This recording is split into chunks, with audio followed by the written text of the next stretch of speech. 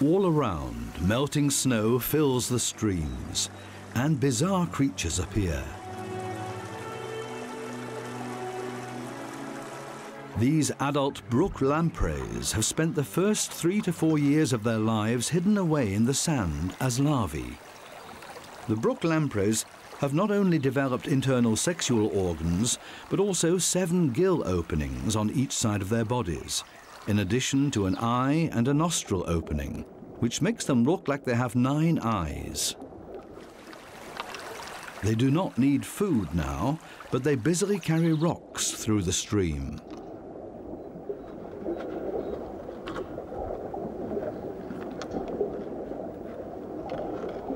They're building spawning grounds in which they will lay their eggs. During mating, the males will suck tight onto the females and wriggle around their bodies.